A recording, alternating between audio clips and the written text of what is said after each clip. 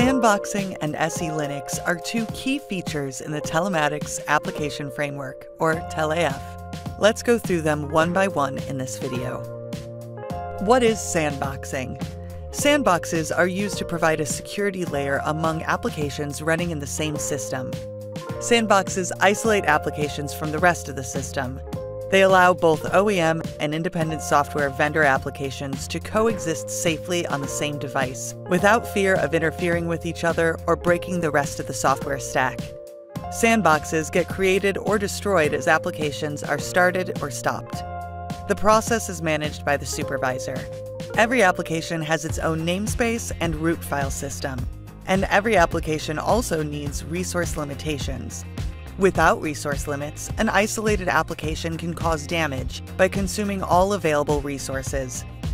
The resources required for the sandbox are configurable, including number of threads, CPU, and RAM usage.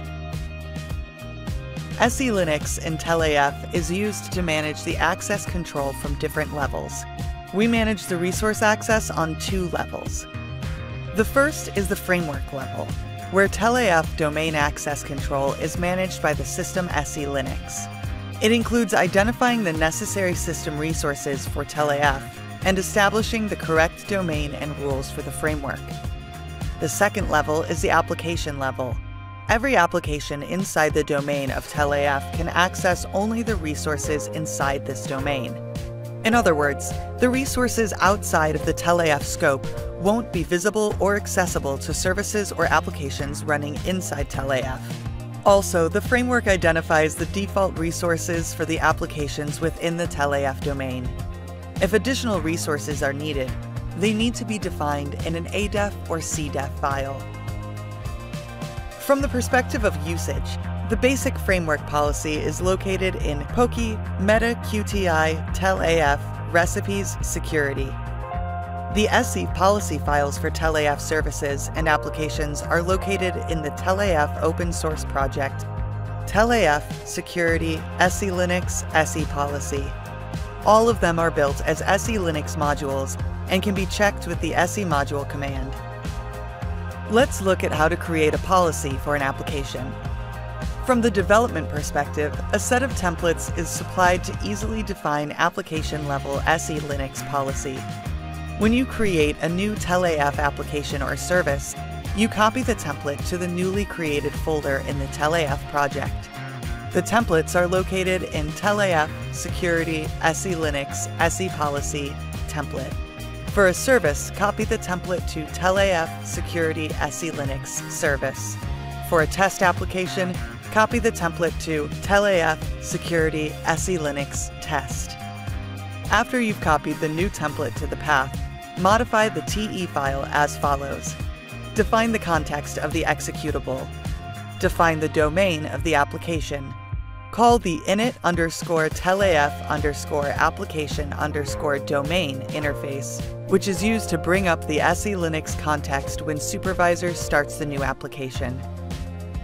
In the FC file, modify and define the SELinux context for all the file bundles associated with the new application.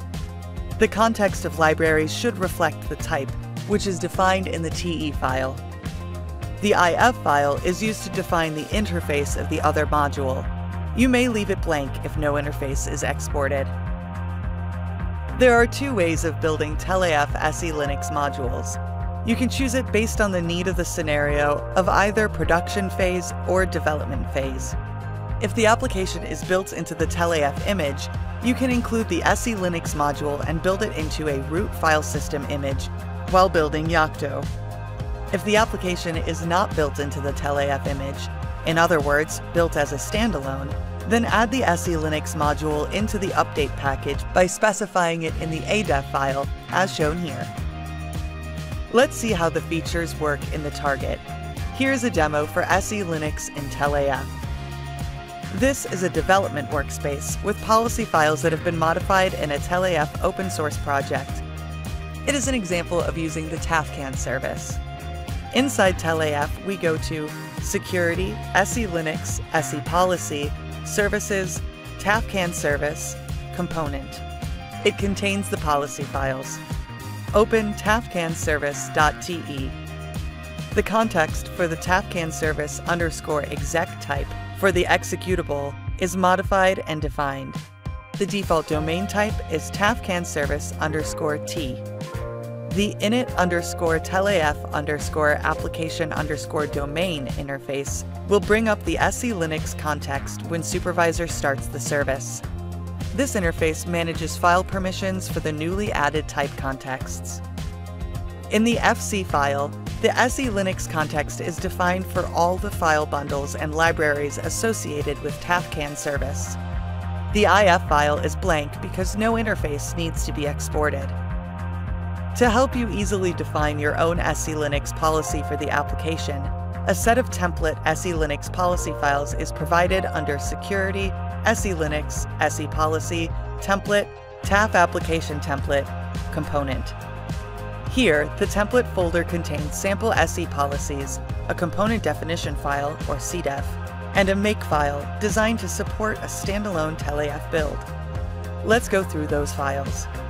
Makefile is usually responsible for compiling the SELinux components and integrating them into the SELinux kernel. It includes rules and instructions specific to compiling SELinux policy files, building SELinux specific modules, and configuring SELinux options. SEPolicy templates can be modified for the new TelAF application.